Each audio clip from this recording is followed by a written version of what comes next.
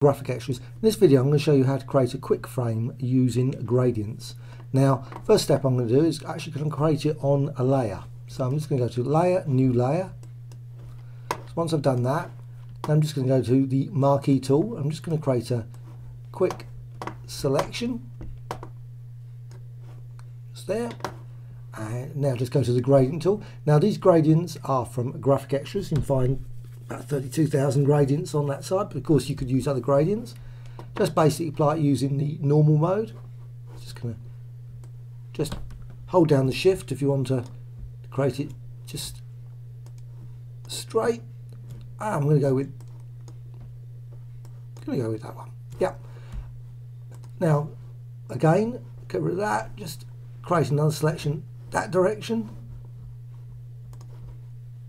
Now go from right. Now select again, just move it out of the way slightly. Like there, and just go there, and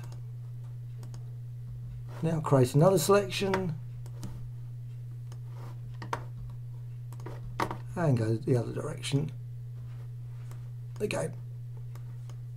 Maybe get more of the green in there. Okay, so that's it. Basically you've got your basic selection now. It's on a frame, it's on a layer. That frame, the entire frame is on a layer.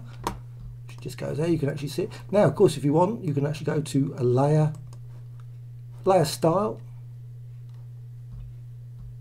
drop shadow, so you can add a bit of depth to the actual frame. Click OK, and if you want, of course, you can duplicate the layer, move it around, rotate it, etc.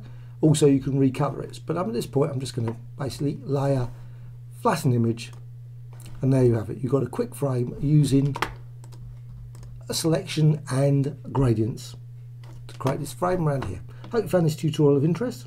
Thank you much.